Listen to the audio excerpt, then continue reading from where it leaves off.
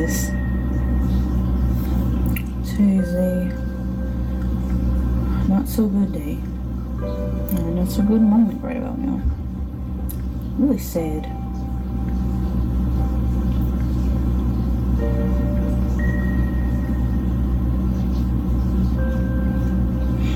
You guys know I'm poly, right?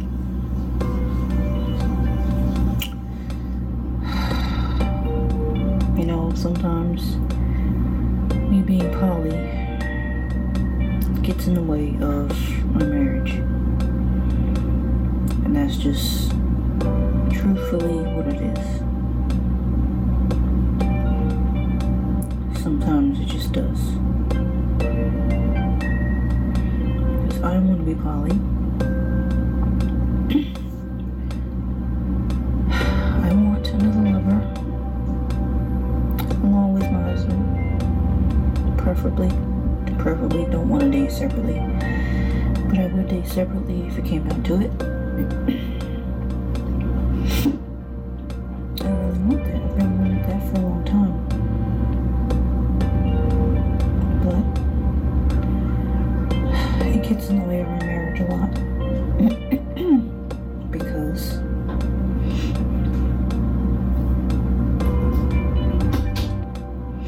a lot of times he doesn't see the point in doing so. He's more likely on the train of not doing it.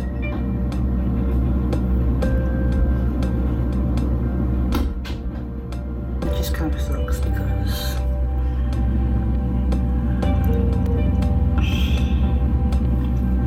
I really want this, but I already know it's just a result of unresolved childhood trauma. The reason why I want this dynamic really bad is because my heart is still wounded. It's very wounded.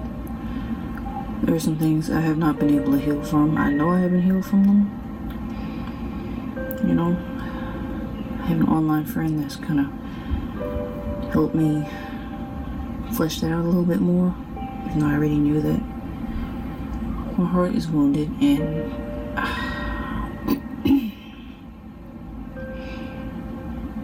I'm polyamorous because I just want to feel loved. I want to feel loved by a woman, which is why I want a woman lover along with my husband. But I'm trying to talk quietly so the kids don't hear me. There's one of them in the bathroom. So I apologize if I'm not loud enough. But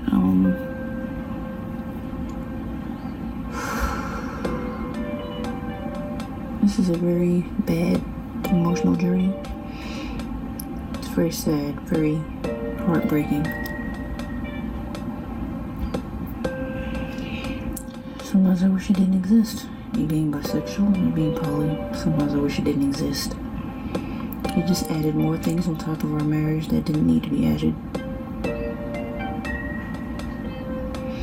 It just added more issues, more things to think about, more things to consider, you know.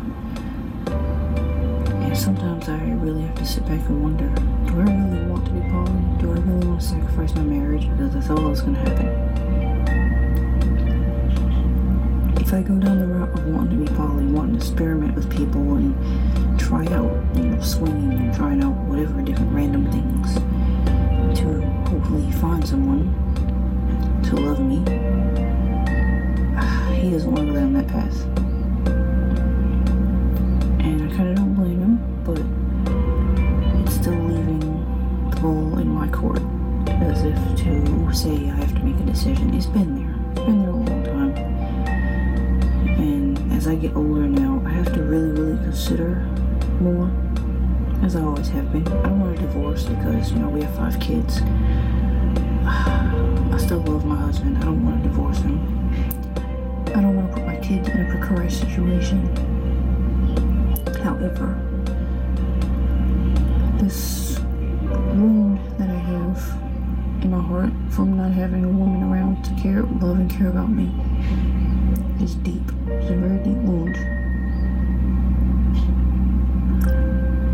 And I'm just really sitting around trying to make a choice, because I have to make a choice at some point, so this will stop eating me alive. That's all it's been doing, y'all. In all honesty, This poly thing has just been eating me alive. It's just a bunch of turmoil. Being bisexual, just a bunch of turmoil for the most part. You know? It's a journey, but it's mostly just turmoil because you can't have your cake and eat it too.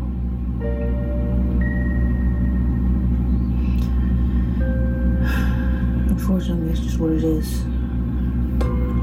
So right now I'm just wondering, do I want to really stay with my marriage and just forget about this whole poly thing? Just fuck it, just forget about it completely?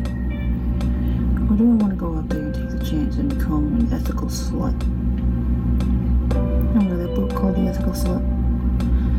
I was thinking about buying it, but I'm not sure if I'm going to buy it. Based on my decision making, I need to decide if I'm going to buy it or not. Because if I work up the courage to put the poly journey down, then there's no reason for me to buy that book. There's no reason for me to be an ethical slut. There's no reason for me to strive for that. I have those moments all the time, like every day, where I want to do this and I want to do that. I want to be more, outgoing with people, and I sometimes want to do certain sexual things that I can't do because I'm married. But I know deep down those things are not important. They don't matter, and they're not going to help me or my family move along. So it's just depressing. It's fucking depressing, y'all. The whole journey is just making that choice and sitting in it is hard. It literally aches my heart. Like, no joke, my heart is literally aching. In a literal sense. I have heart pain a lot because I'm still wounded. There's some things I have not been able to heal from because, gotta afford therapy. Can't right now. I'm not able to let go of certain things just yet. I don't have any nearby friends around me, like nearby friends. People around me that can, just give me genuine love. So perhaps I won't be craving poly. Perhaps I won't be looking for this because I know it's a detriment to our marriage. If we do this, I know it's a detriment. I know whoever we bring in might not be, a good choice. And it's going to take some years for us to even love and trust that person. And yeah, all in all, my husband, he's really not poly. I've never been known that. I've just been trying to subconsciously but push, I guess, in that direction. But it's coming to a head and he's not with it. He's just completely not with it. So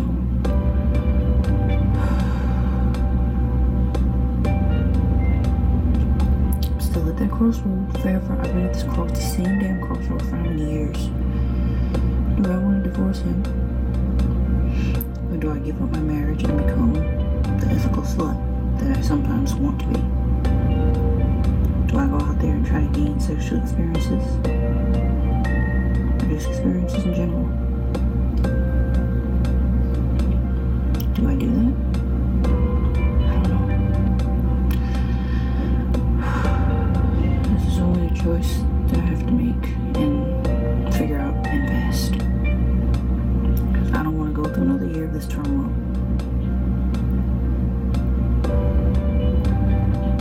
Thank you guys for listening and watching. And I hope you guys' day is going great. Hope you're having a great day. Second hour